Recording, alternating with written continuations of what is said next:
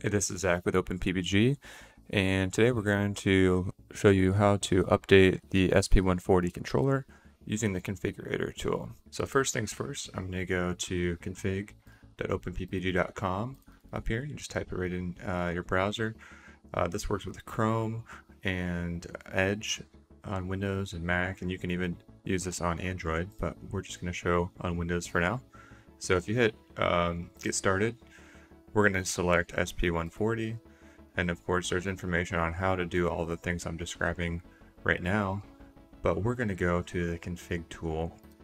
And so now that we're here, I'm going to plug in the Sp140 controller.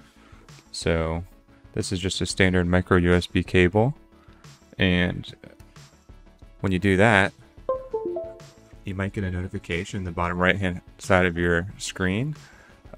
There won't be any information. Obviously the rest of the paramotor is not on, but it's still powered up over USB. So now that that's plugged in, I can click connect, and then you may see it come up as something other than Sp140 controller. That's fine. Now that it's connected, we can see some information obviously around our settings, and we can change that later, but here's the key. So we are in 5.1 right now. We're going to update to 5.2. There might be newer versions if you're viewing this later on, but right now this is the latest. So just going to hit download. That's going to save my local downloads folder, and then the next thing here is to hit reboot and update mode.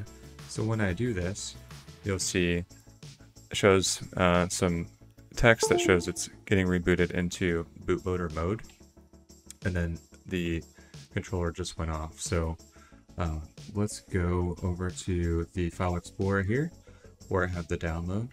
Perfect. So just gonna see now that there's this Openppg Sp140 drive that shows up. So what's cool about this is I can just drag this downloaded file directly over onto the drive, and you can see just a preview. There's a couple files on there. You don't have to touch anything. This will simply, when I drag this over, install the latest version and then reboot automatically. So let's copy, and then that's fine. I just heard it reboot and come back online.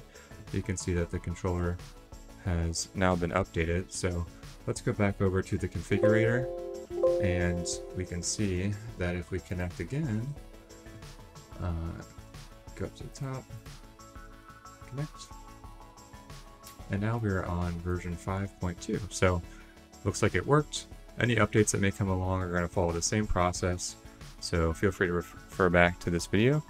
And that's it for today. Of course, you can also ask us questions via email, or better off probably just going to the community site, and you can ask there, share some tips, etc. So thanks again, short and sweet video.